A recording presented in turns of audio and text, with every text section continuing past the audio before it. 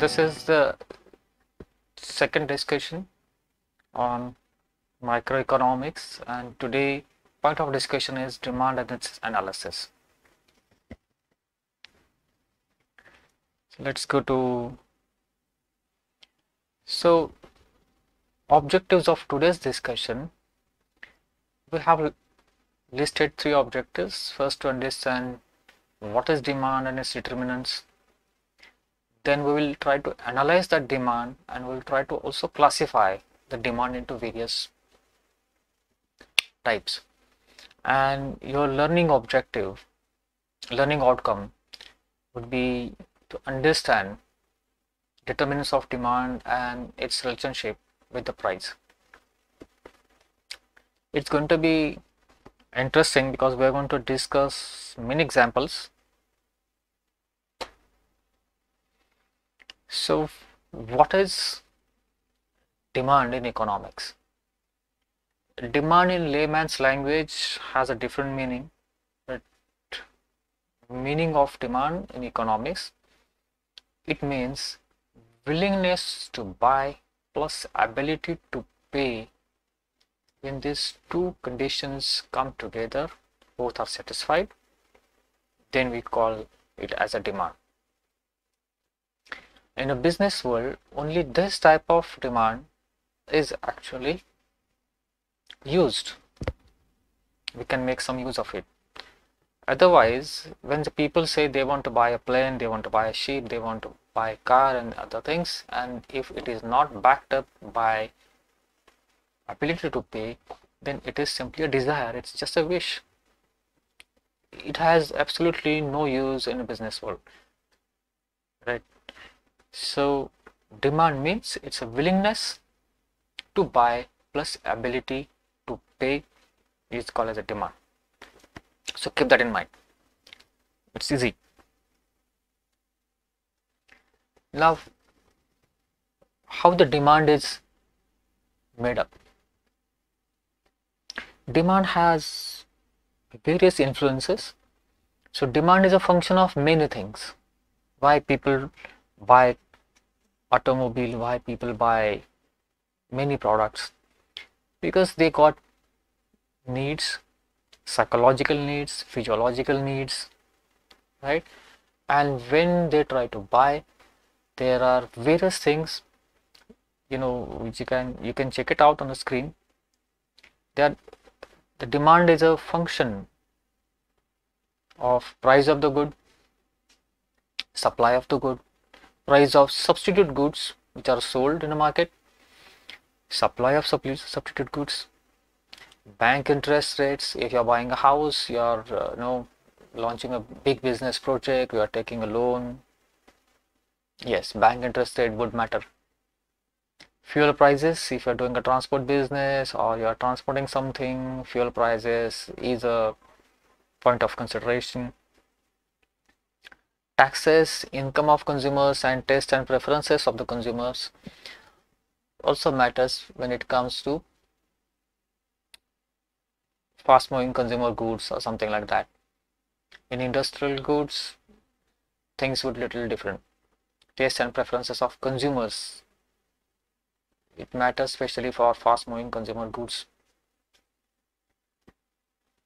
and it keeps changing, right? It also matters on slow moving consumer goods as well.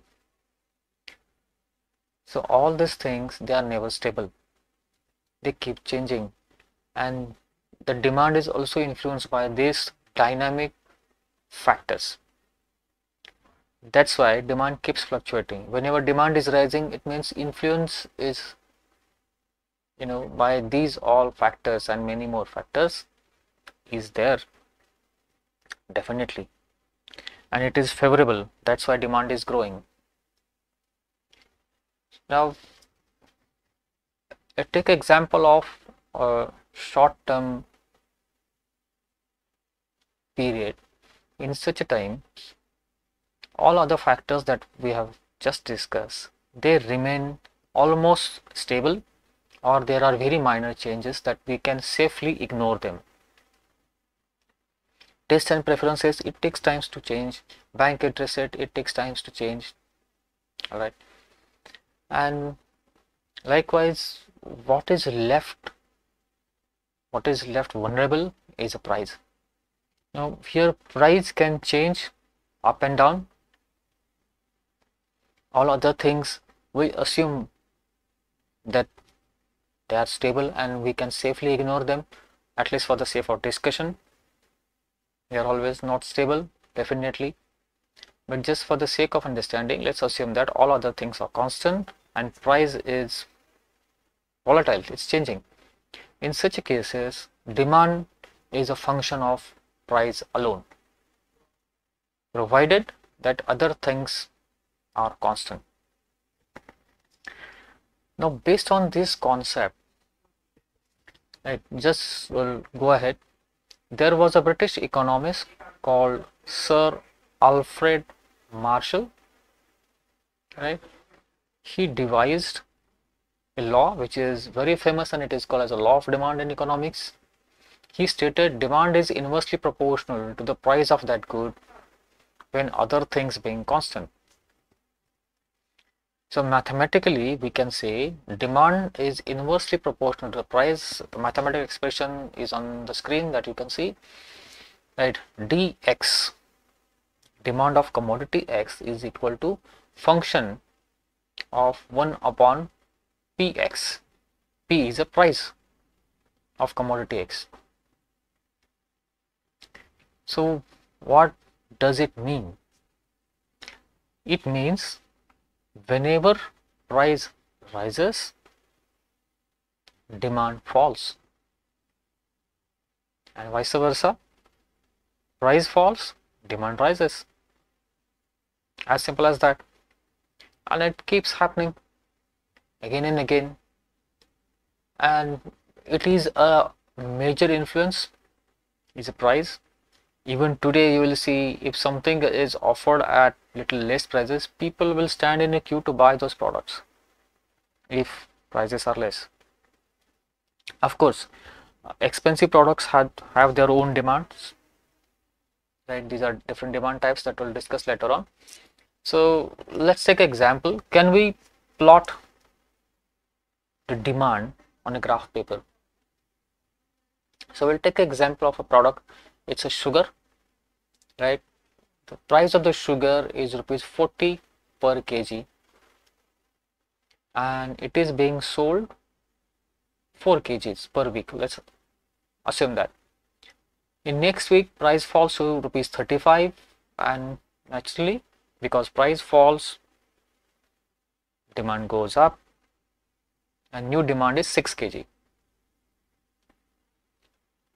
So we'll just try to plot it. I do not have a graph paper right now, but I can just show it on a screen that this is how it will look like. Right? Price is plotted on vertical axis, that's a y-axis, and on horizontal axis we have plotted the demand in kgs. So we got 2 points with x and y coordinate.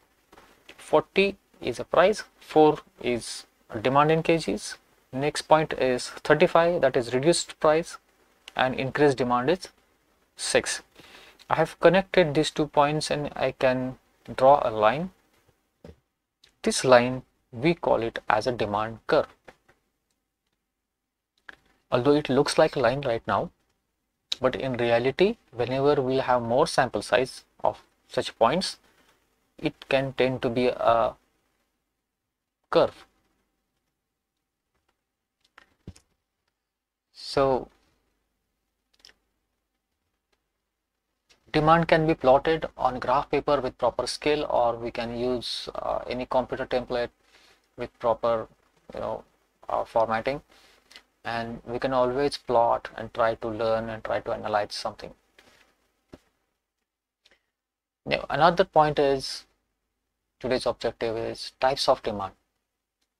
So I have listed few types here and we will go through it very fast.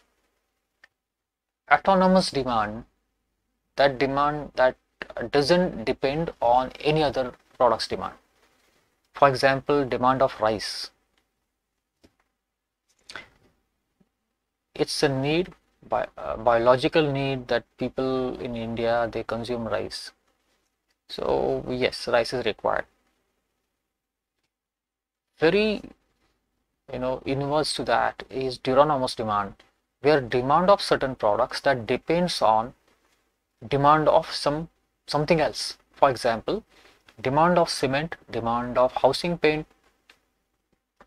demand of kitchen appliances, right, largely depends on construction industries housing demand. If more flats, more houses are newly constructed and sold, naturally more of cement is required, more housing appliances would be required, and more housing paints are required. And whenever construction industry will lose the demand for the flats, right, naturally demand for cement, demand for kitchen appliances, and demand for housing paints would also slow down a little bit, or sometimes a little more.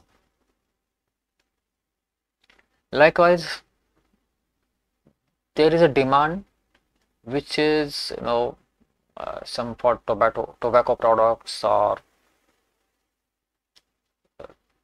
alcoholic drinks, where government discourages to buy throughout the world. At least in India, it is there. So this is called as an unwholesome demand. There is a demand, but government is discouraging you to purchase those products. Then sectorial demand and season-wise demand. Season-wise demand keeps fluctuating. Just take example of umbrella and rainy products, right? Rainy shoes, umbrellas. Season-wise demand, coolers, fans required in summer season. Sectorial demands, we got many sectors in business world like pharmaceutical sector, energy sector, automobile sector, banking sector, all right, industrial chemicals. The list of sectors is very wide, and likewise the demand of their own products in every sector would vary. You can take example of irregular demand, where demand pattern is not fixed, it's very irregular, difficult to predict. Sometimes, museums or sometimes garment shop, they witness such type of irregular demand. Demand suddenly picks up during off season, or maybe very sunny day in summer, demand is very high, and sometimes demand is absolutely flat during rainy season. Again, in rainy season, if people have holidays, weekends connected to some holidays, and if they get leisure time, they suddenly jump in to buy something in garment shops, and even in rainy season demand just goes up, right? So irregular demand is another pattern. Full demand means you're utilizing your 100% capacity for such products. In your plant we can say it's a full demand. Over full demand means it's a more demand than you can handle. Your capacity to manufacture, it's, let's say, 1000, but you got demand of 2000. Over full demand. Latent demand is a demand which is still not satisfied. For example, two-wheelers running on water as a fuel, it's a demand, it's latent demand, it's hidden demand, right? If somebody can invent that successfully, people would buy more of the two-wheelers, right? Why they would buy costly fuel? So such a type of two-wheelers or four-wheelers are in latent demand, where water can be used as fuel. All right, other demands are there. Negative demand, where people dislike to buy those products and services, like vaccination, dentistry work, etc., etc. They don't want to go there happily. I think this much discussion is enough for this point. So in next video we will check out the details of law of demand, that we have discussed in this video. More elements of law of demand would be discussed in detail. Thank you very much for your time.